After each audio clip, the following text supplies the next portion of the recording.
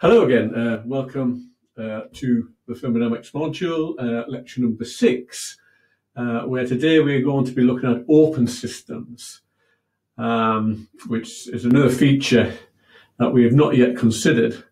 Thus far we've been looking at a closed system, so we imagine our system of mass, we identify the properties, and we're thinking essentially about quasi-static processes, practically processes which are very slow. Quasi-static essentially meaning that everything's in equilibrium and you sort of move from one equilibrium point to the next. And this is essentially quite a slow process, so that we had uniform properties of the system, temperature, pressure and energy and so forth. When we get into open systems, this is not the case. We're going to get onto this, the rate itself comes into play, which is more practical, if you like, and applies to typical systems that we see in everyday use. Open systems, of course, are particularly important for turbines, compressors, heat exchangers, boilers, and such forth. So most equipment that we could analyse tend to fall into open systems. So very important that we're able to understand it. The lecture today is I'm going to look at the equations, really. It's quite a lot of them. They're all saying the same thing. We're going to get it to a very simple form, which is the form that we're going to apply on the course. But we're going to start off from the general form. So that I do want to do then is just remind ourselves what we've done thus far as closed systems is concerned. And you may recall that we had from the first law, in its sort of general form, we have our energy equation where we were imagining heat coming into this system. So we had our delta Q, you may recall, and of course we had our W, delta W. So these are differential, infinitesimally small amounts of heat and work being transferred into and from the system. As you imagine them as quite small. So we had our, from the first law, we have this equation, you may recall. dE was equal to delta Q minus delta W. So that was our first law, where E is the total energy. We brought in, we tend to be focusing on the thermodynamic, intrinsic internal energies, more than the mechanical, but just for completeness, we looked at that and we said, okay, for this case, we've got a fixed mass, and we call E, lots of ways to write this thing, but U plus M, well, you could half V squared or half MV squared, plus mgz, how about that?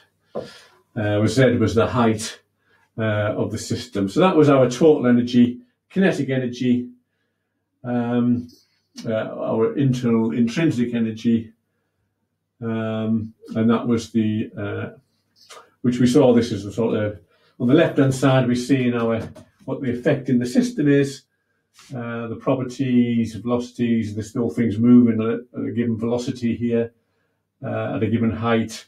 And we've got our internal energy. And on the right-hand side, we saw our transfers. So the interaction of the system with the surroundings was given by this. We also had the integrated form.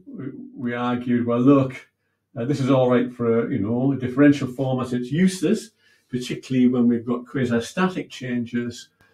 Things are changing very slowly. Then usually we can relate our differential to these delta terms, delta W and so forth, to changes in the properties of the system. Displacement work, for instance, that's one, and we haven't yet looked at another one, but delta Q is one coming up when we get entropy. There's going to be one for that as well. So this is quite useful for analytical type studies, but quite often we're interested in going from one state point to the next, and we need an integrated form of that. And what we did said, okay, we can integrate this thing and say, look, the integral between state point 1 and state point 2 of dE, we've got that to be E2 minus E1.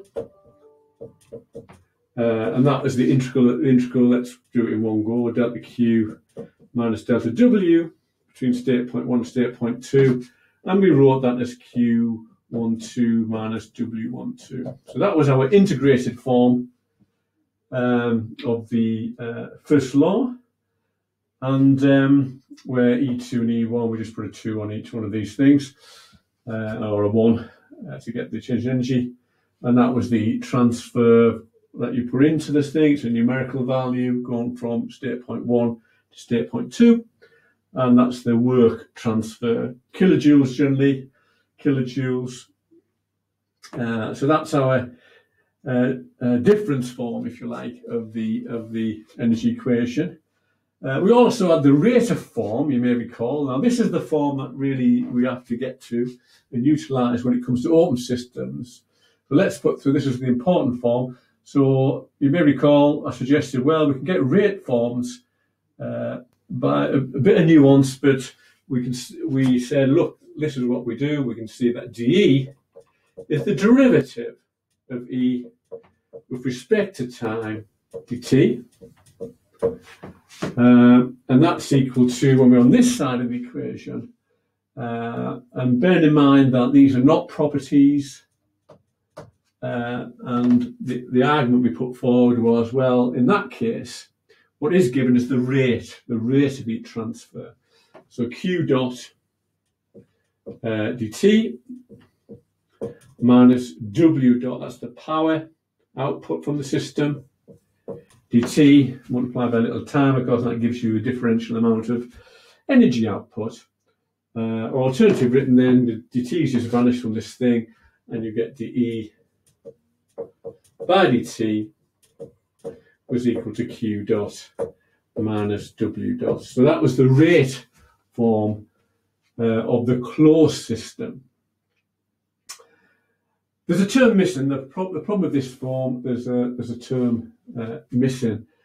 So it's nearly right, but when it comes to an open system, it's not quite right. It's right for the closed system. Now, when we come to open systems, we need to, rather than think about a system, we have to, in fact, think about a control volume. You may recall also we could write this equation in a more complicated way, d by dt, where we integrated little e dm, you may recall, over omega. It's the system volume, and that was equal to, so that's that term, d by dt of that. That's what we meant by energy after all. It's just summed, integrated over the mass. Here we've got it just multiplied by the mass, but we imagine it as something varying across the system here. We're allowing that to happen. And then on this side, we had it as a boundary term, gamma, which was Q dot dA. It's a boundary term, so the area. So that's heat flux. So that's per unit area, therefore. That's what we meant by that term, the rate of heat transfer per unit area multiplied by little area, and sum it up into all the little areas up around the boundary, and that gives you this value.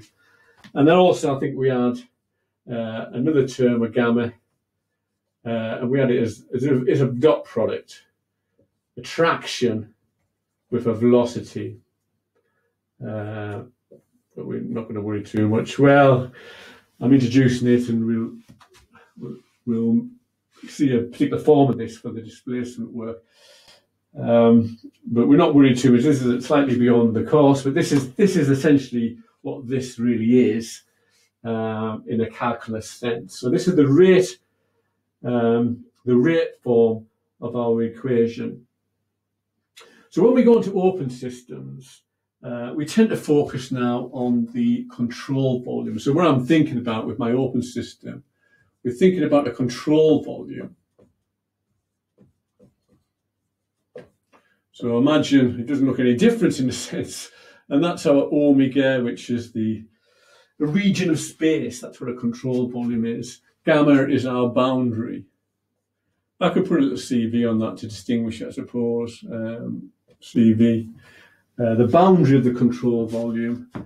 And what we're going to have in this situation, we're going to have mass coming in and mass possibly leaving, or mass leaving and not coming in, or mass coming in and not leaving. So it could, the control volume could grow.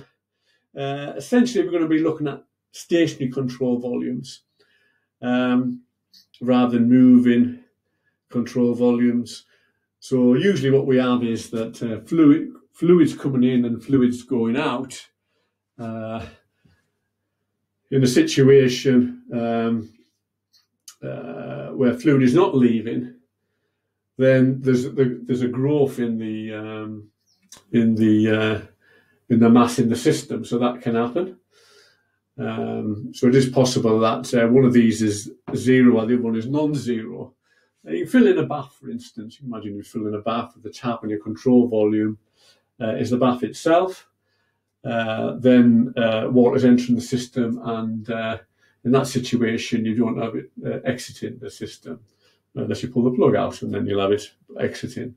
So there are situations where you don't have both of these, but this is mass. And of course, with mass flow rate, you have energy. The mass that you bring in will have temperature. It'll have its own energy. So it will be transferring energy in and out of the system. Well, there's a modification you have to make to this equation, to be honest, or this one. They're both the same, really. And the modification, I'm going to put you what the modification is. This equation changes to this one, dE by dt, and we end up with another term, which is a boundary term, CV, if you like, for the boundary.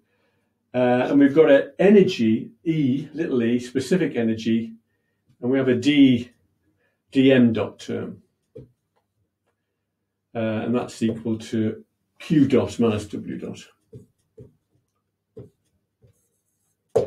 So we get an extra term, which is our E here is equal to U plus half V squared. V squared is velocity there. Square of the velocity on a dot product, V dot V, if you want to be precise about it, plus GZ.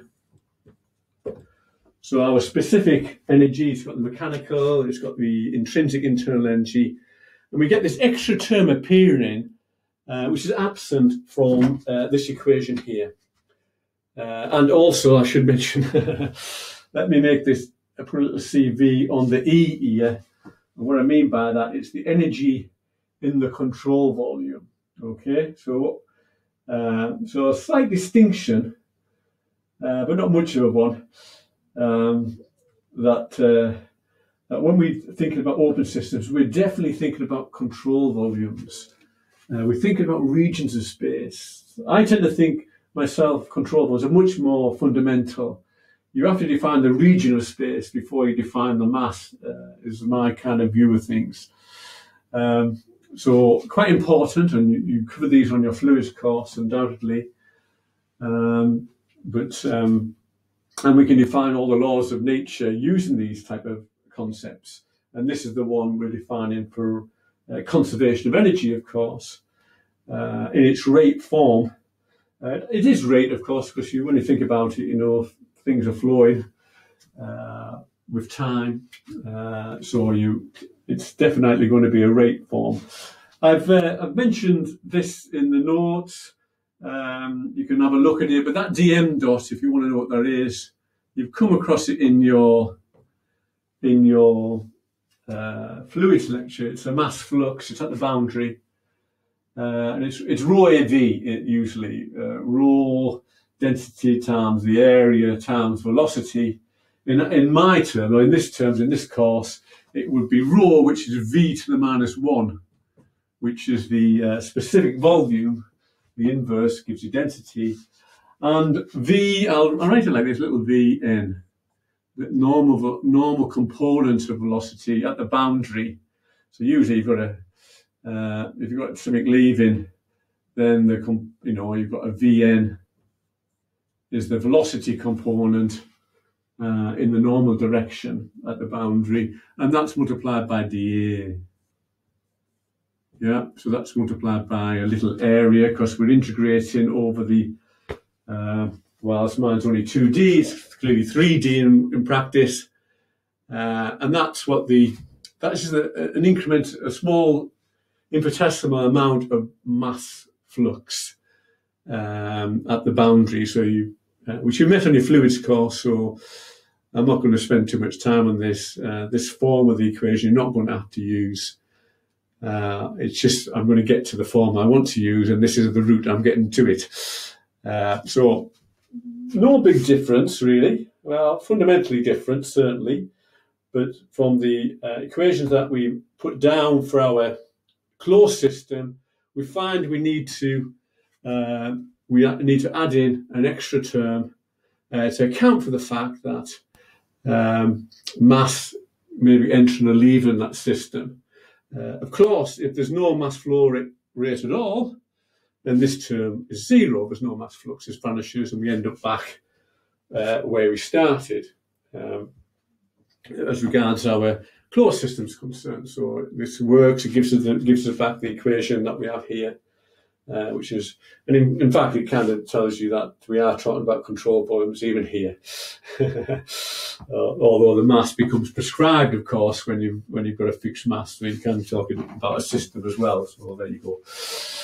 Anyways, there we are. That's the unsteady flow energy equation. The unsteady flow energy equation. This is what we call that: unsteady flow energy equation. So that's what that is.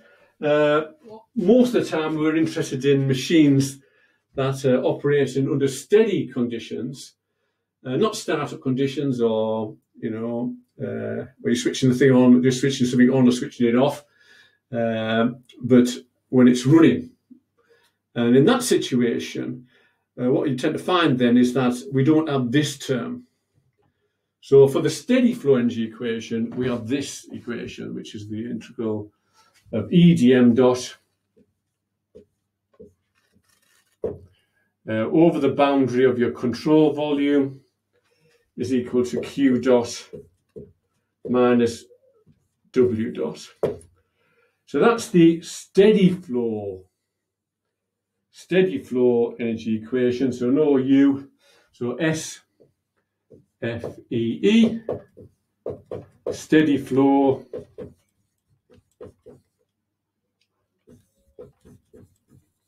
energy equation. So the steady flow energy equation, so we get a simplification, and it just means there's no growth or decline of energy inside the system, and all the energies, whatever's flowing in is essentially flowing back out again, and there's no growth in the internal energy. You can liken it to again the tub in terms of mass. You get a similar thing for conservation of mass. There will be no growth in mass, for instance, in a steady state situation, where if you're filling your bathtub and the taps are putting a flow into the bath, but the plug is open and it's taking out exactly the same amount, then there's no change in the level of the bath. That would be a steady state situation. And exactly the same applies to energy, the same thinking applies to energy, where we lose this term. And to be honest, on the course, this is the one that we're we're going to be focusing on. And that is the steady flow energy equation, because we're interested in looking at machines and how they behave and understand them, describe them during their steady state conditions, because that's fairly important running conditions, and predominantly they run at those conditions. If we want to look at the startup of a machine, then we would have to look at this equation, the full equation. But our focus is going to be on this one. Well, so that's a fairly quick introduction to there. If you want to find out a bit more about this term, it's in the notes, but it just says you just multiply. This is the mass flux, and you multiply it by little e. It's the energy flux. So it doesn't probably say much more about it than that. What I want to do then is get these into a form that we're going to use. So this is not really the form. I'm not expecting you to do any integration around the boundary or anything like that. So I want to simplify these forms. And we're going to see enthalpy coming out, why enthalpy is important in open systems in a moment, very quickly. So, okay, we've got, this is our steady flow energy equation. Let's write that again. So steady flow energy equation, which is this equation, integration over the boundary of all these little e's, dm dots term, where our dm dot is defined to be this term, and that's equal to q dot minus w dot. Well, what I want to do, before I do that, our E, remember, specific energy, it's the total specific energy, and that was equal to U plus a half V squared plus GZ. So let's put that in there then. We're going to split this W up into two parts. The type of works we're interested in tend to be shaft work and displacement work. So I'm going to write W dot equal to W dot S plus W dot D. So shaft work and displacement work. We can always with work you can generally identify, because you have to design the system after all, what the shaft is and what's been displaced. So separating the W into two parts is, not a big deal. You can easily do that. And the displacement work, we're going to write an expression for that. So let's write this again. It's equal to W dot S plus. Now the displacement work is something that's happening at the boundary of your CV, and it's caused by as mass leaves your system, it's having to do something. It's having to push back the surroundings, or the surroundings pushing it as it enters the system. So there's definitely some displacement work happening at the boundary. You can imagine a little mass entering. You can imagine a little region of mass entering or leaving these systems at the boundary, and as it clearly pushing back the surroundings, it's having an effect on surroundings. And we'd like our equation to automatically deal with that. And we've already met the idea of enthalpy, and we considered the odd example where it did appear as if enthalpy was somehow magically taking account of the displacement work at the surroundings. So what I want then, what is the displacement work? It looks a bit, I'll put it down, just write it down. It's this integral, it's happening at the boundary, so it's over the boundary, clearly. And it's this thing, let's write it down. It's PV, displacement work, well, it's specific displacement work, isn't it? We had P, and we multiply that by dm dot. So this term here is the displacement work, where it's rate in the form it is, that occurs at the boundary. So, well, you can say a little bit more. I could say a little bit more about it. We can see that dm dot is v to the -1 velocity times dA. So PV dm dot, the v's will cancel. The v and the v1 will cancel. So over here, if I looked at PV dm dot, that would equal, well, that goes with that, and we're going to get P times V normal velocity dA. Yes, and if you look at dA multiplied by P, that's a little force. Well, it's come from the traction term, so it's a force. Force times velocity is power. Yes, so we can see that this term, there's no more than this in a power term at the boundary. The rate of change of work, displacement work, that's coming as the consequence of the fluid leaving and entering the boundary. The sign Vn, the sign associated with Vn is negative when it's going in and positive when it's going out. We're not going to worry about that. I'm sure you met it on your fluids course. So this changes sign where it's leaving. This dm dot changes sign for positive as the fluid's leaving the control volume, negative as it's going in. So it's automatically accounted for the direction. But what I want to do then is add this, take this. I do apologise. I've got my sign wrong here. Oh no, that's right. Sorry, I do apologise. Yeah, we're right. I get a mistake there. What I want to do then is put this into there, double dot into there, and take this to the other side of the equation. So let's do that.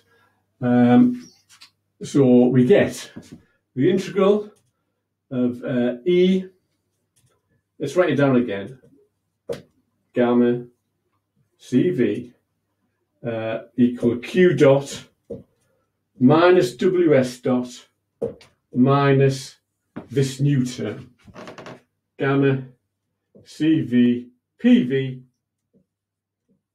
dm dot. There we go. Okay, let's take that to the other side. We find this is the integral then of gamma CV E. We've got a common dm dot plus PV.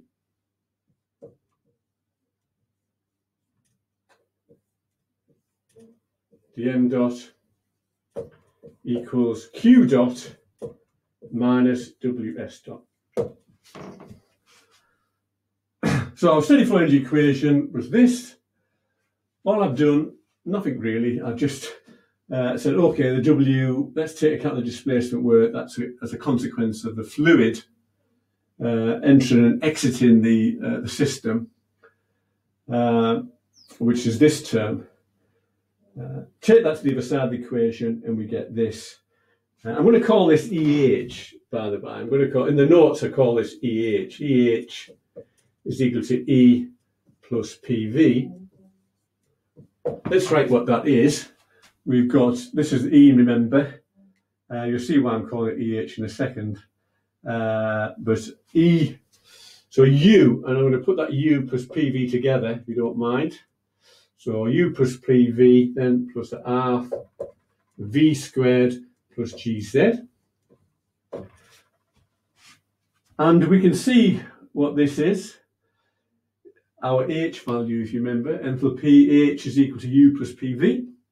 So this is equal to H plus half V squared plus GZ. So our equation, let's write that down then. The equation, our steady state, our steady flow energy equation is EH dm dot equals Q dot minus WS dot.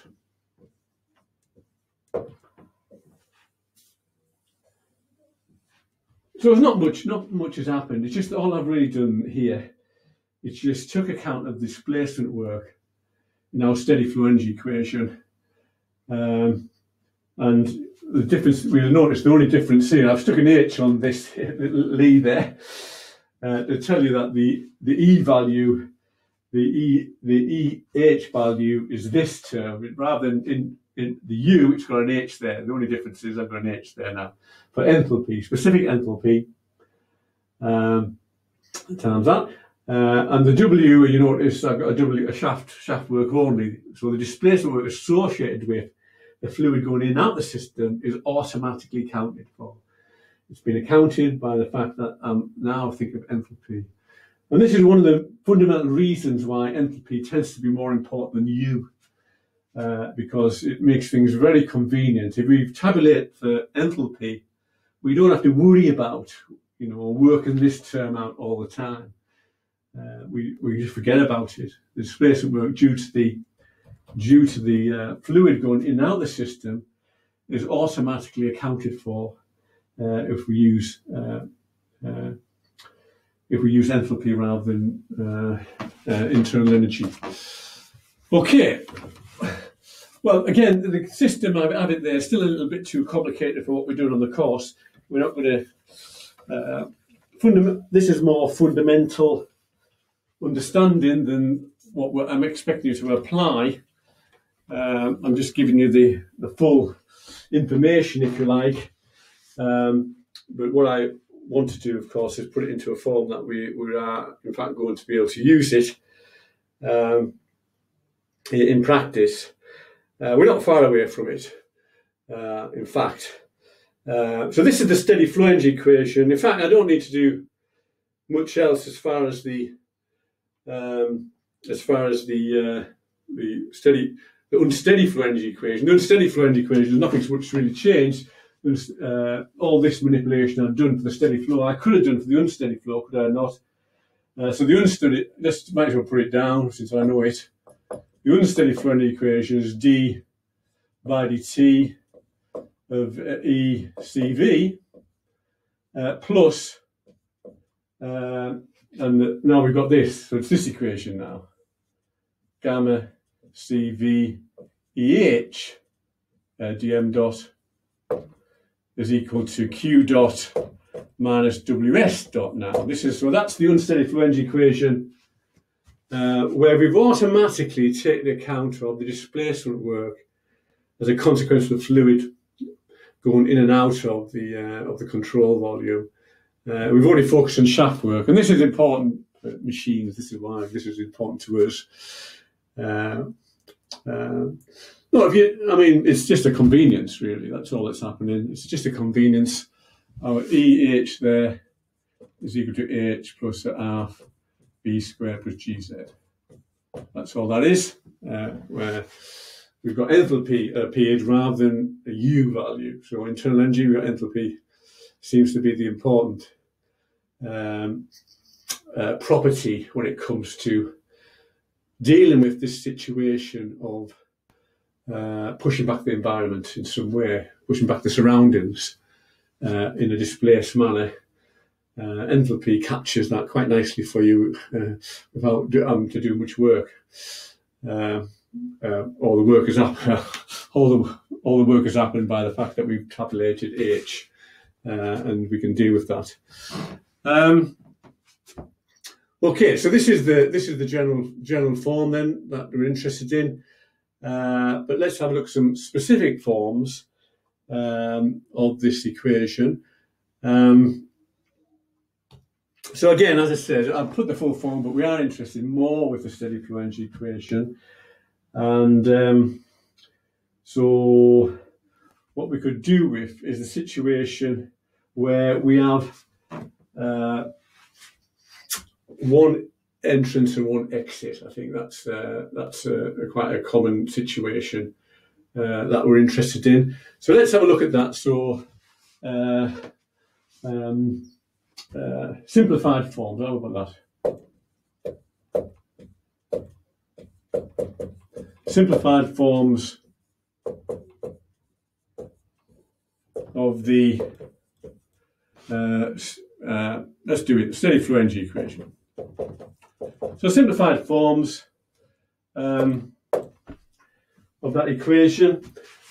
What I'm thinking of is a situation of control volume CV, where I've got flow coming in and I've got flow coming out, and m dot. So in out, in, what's the best way? Exit, entrance, or both begin with E, yes. So m dot, I'll just call this 1, shall I? This is state point 1. Well, in fact, this is how we're going to use it anyways. This is state point 2. So we have material coming in, and generally we'll know something about that material, about the properties of that, temperature conditions and so forth. So we might well know its properties. If we have using our 2 property rule, we can generally have that. So I'm going to call this m.1, and I'm going to call this m.2. So this is so I've got a control volume. I've only got 2. I've only got one entrance point and 1 exit point for the control volume. Now, if it's steady flow energy equation, then we can say, in fact, m dot is equal to m.1 is equal to m.2. For steady flow, of course, you can't have any accumulation of things. So it must be the case that the mass flow rates must be the same. So that's quite a nice simplification. So what we're going to do then is look at this equation. So we might have shaft work. It's possible we have shaft work. So as a control volume, possible as the shaft coming out of this thing. So let's leave that. It's possible heat transfer is taking place. So we can imagine. Let's put it abstractly as Q dot. Energy's flowing in, and shaft work is flowing out. I don't need to draw the shaft. The shaft's going out there. So we can imagine this type of system. And the question is then, what happens to our steady flow energy equation, which is this one down here? What happens is you end up with this thing integrated around the boundary. This becomes this. So let's put it. This thing then just becomes M2. Well, I'll put it as M2 dot at the moment. Okay, let's write it as M2 dot E2 H minus M2 dot M1 dot E1 dot E1H equals Q dot minus WS dot. We'll get there eventually. So let's write it like that. Okay, let's make it M dot now. We've got this condition, so let's make it M dot E2 H minus E1H equal to Q dot minus WS dot. So that's a nice simplification now. And we can write this as, well, you can put this in if you want. So let's do that. M dot is times the difference. So we've got it, well, let's write it like this. It's H2 minus H1 plus a half V2 velocities here squared minus V1 squared plus G Z2 minus Z1. Z is the height, of course. The height you measure these things. Actually, you could have a datum, and you could be measuring the height of these things, Z1 and Z2, of course. So you could be measuring the height, particularly, if you've got if your control volume is the size of a building or something, it could be quite important, the height. And you're looking at a cooling system or something like that, so it can be a feature. So that is something you might have. So in the bracket there, yes. So there, and that's equal to Q dot minus WS dot, the shaft work. So that's again quite a nice simple form. We can also divide through by the m dot. So another way of writing this could be this. It's rather than like that again. I'll go back to this equation. Divide through by the m dot, and we get E2 h minus E1h is equal to Q dot over m dot minus WS dot over m dot. And we could write this as Q minus WS. So there's quite a simple form of the equation. It looks very much like, very similar to we took it off now, but the closed system. But this is the heat flux per unit kilogram of mass flowing through the system. Okay, so it's like this m dot here is the mass flow rate, of course. Previously, when we were looking at the closed system, we were talking about per unit kilogram within the system, because that mass didn't change. In a sense, the mass is not changing here, as the mass in the system is not changing in this case. But what we're talking about m dot here, which is the mass flow rate that's passing through the system. So this is the heat transfer per unit kilogram of mass flowing. So that's a slight distinction you have to be careful about. And this is the power output. Remember, that's the shaft work in terms of power, its rate. But that W there is the work per unit kilogram of mass flowing through the system. So that's what this ratio means. So this is quite a simple form. Quite often, for a lot of our systems, we tend to be focusing on the enthalpies rather than the mechanical terms. So for a lot of our machines, these terms generally are quite small. So an even greater simplification is one that we're going to use quite a lot of, is this equation, which is H2 minus H1 is equal to Q minus WS. So this is probably the most simplest form I can get the equation into. That's neglecting the velocities, which may not be that big. Quite often with thermodynamics, the energies that are involved in our thermodynamic machines are all wrapped up in the H's and the internal energy. We're talking about big temperature differences, lots of energy changes there, and the kind of changes you get in mechanical terms quite often is quite small. There are some machines where that's not true, of course, but predominantly, certainly, we can often be a lot more interested in the thermodynamic terms rather than the mechanical terms. So this is a fantastic simplification, which we'll see a lot of questions on that in the tutorial in our tutorial sheets and so forth. So that's quite a nice form. We also have a differential form, I suppose we could look at. And you do use it occasionally, the differential form. This form is of course this is a finite form, of course. It's looking at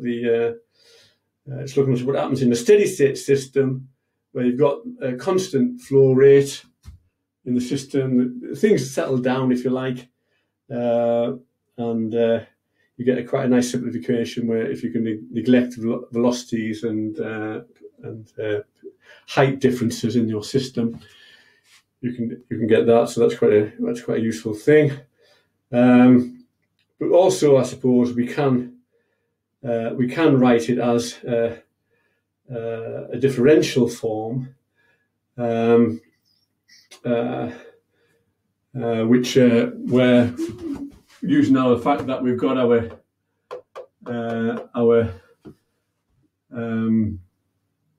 we can multiply throughout by dt, of course, in this case, which is one thing we could do. Well, yeah, okay, let's do it. So okay, we've got our. So what we're imagining now is a very small change, a bit of mass, aren't we? This is what we would imagine doing. So this is the full equation, and we can multiply it throughout, as I say, by dt. And what do we get? Well, we've got we get this. Let's do it then. We're going to have, it's going to be this. This is what we get. It's d times h. Well, yes, d plus a half v squared. So this is for a steady state. This is for the steady state system. So v squared plus gz is equal to dq. So this is the minus dw d omega z. So this is the differential form of the equation, and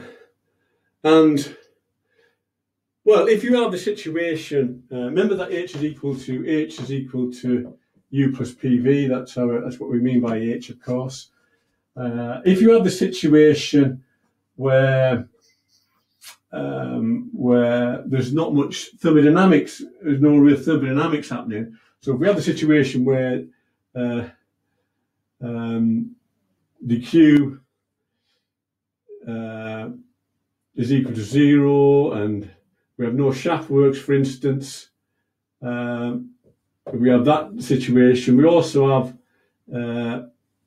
no real change in the internal energy, then we end up with an equation that's something you might have met before, which is this equation, d p, I'm going to put p over rho, let's write it like that, p over rho, where pv plus a half v squared plus gz is equal to 0.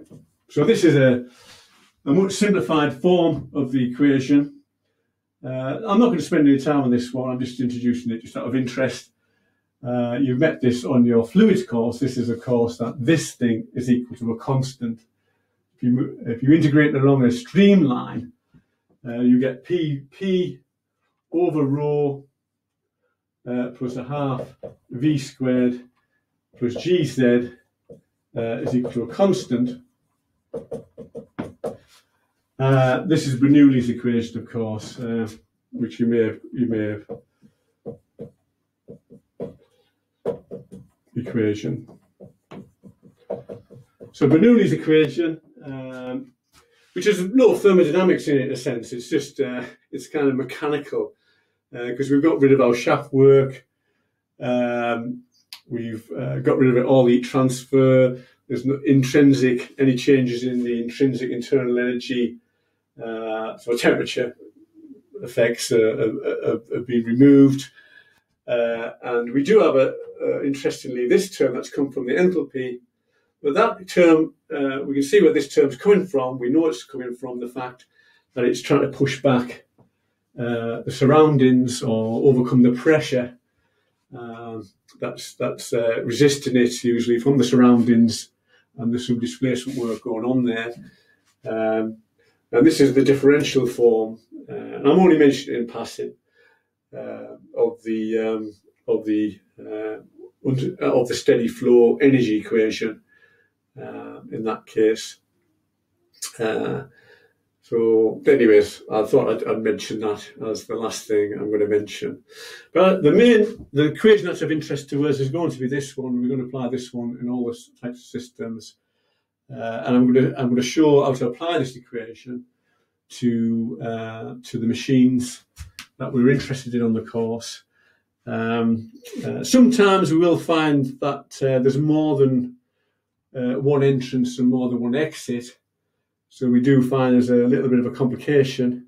This is the simplest thing I can get it down to, but we won't be using this form of the equation. We won't be integrating around the boundary.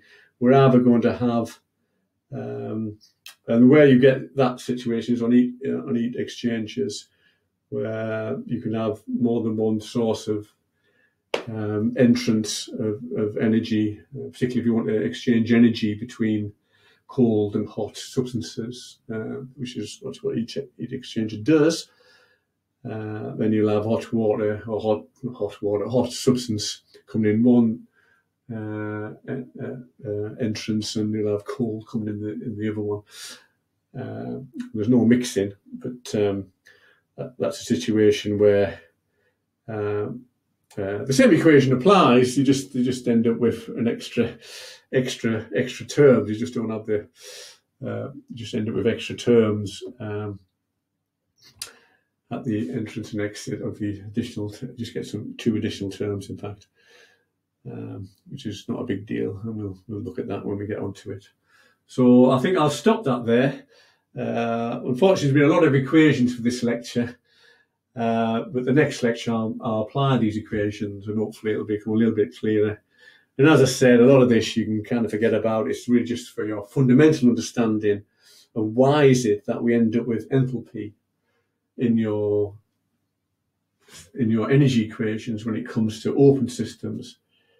And the reason, of course, is that we're pushing back the boundaries, overcoming the atmospheric or whatever surroundings there is, which displacement work is involved in that. And fortunately, we don't even have to think about it, because all we'd be interested in is, quite often we're interested in just the enthalpies at the entrance and the exit of our control volume. So we get them from our steam tables, maybe, if they're tabulated, or we might have a formula for that. If we're talking about gases, we haven't done gases yet, we're going to do them. And a lot of our machines are adiabatic. This turns out to be zero, and quite often we're interested in finding out what the work is. If we know the mass flow rate, we can get the powers. So these equations are really quite useful, because you can get a lot out of them. You can analyse the machines. Very powerful equations indeed, but you can just by knowing what's at the exit and the entrance, the conditions there, you can figure out what the machine's doing, what kind of work you're getting out of it, this type of thing. So it's really quite a powerful thing. A little bit complicated to get to, I admit, but a gift to apply, which is what I'm going to be asking you to do on this course. So with that, I'll say goodbye, and I'll see you next time. Thank you. Bye-bye.